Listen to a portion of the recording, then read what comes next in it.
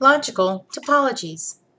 Everyone is aware that networks have a physical topology, which is the physical connection or arrangement of a network's hardware, such as the computers, switches, routers, and transmission lines.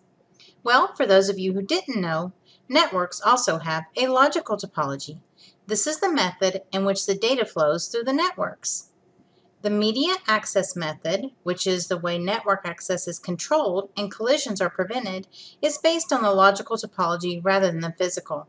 To effectively troubleshoot communication problems, it is important to know not only the physical topology of a network, but also the logical, so that you know what path the data packets take as they travel from one computer to another. Switching is also a component of a network's logical topology that determines how connections are created between nodes. There are three methods for switching: circuit, message, and packet. In circuit switching, a connection is established between two nodes before they begin transmitting data. Bandwidth is dedicated to this connection and remains available until the users terminate connection between the two nodes. While the nodes remain connected, all data flows from the same path initially selected by the switch. Some applications benefit from this type of connection, such as live video or audio conferencing. In message switching, a connection between the two devices is established. Information is then transferred to the second device, then breaks the connection. The information is stored and forwarded from the second device after a connection between that device and a third device on the path is established. This continues until the message reaches its destination.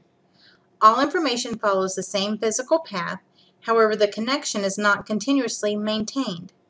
This requires that each device in the data's path has sufficient memory and processing power to accept and store the information before passing it to the next node.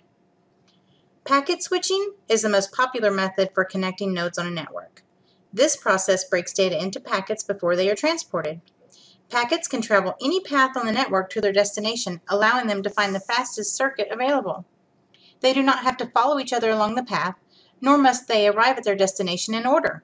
When they reach their destination, they are resequenced. The greatest advantage of packet switching is it does not waste bandwidth by holding a connection open until a message reaches its destination, as circuit switching does. Ethernet networks and the Internet are the most common examples of packet switching networks. A logical topology will not necessarily match its physical topology. Different routing protocols establish the logical topology in different ways. The most common logical topologies are bus and ring. On a linear bus network, the physical and logical topologies are the same. The cable is laid in a line and the data travels up and down that line, so a network that uses a physical bus topology also uses a logical bus topology. In ring topology, signals follow a circular path between sender and receiver. Like in bus topology, networks that use a pure ring physical topology also use a logical ring topology. The token ring is the most common example of a network with different logical and physical topologies. Here, the physical topology is a star. As you can see, there's a length of cable from each computer that connects it to a central hub, the multi-station access unit. Inside the hub, however, the ports are wired together sequentially in a ring, and they send data around the ring instead of sending it out to all the ports simultaneously, as it would if the network was a star topology. Because simple topologies can be too restrictive, there are also hybrid topologies.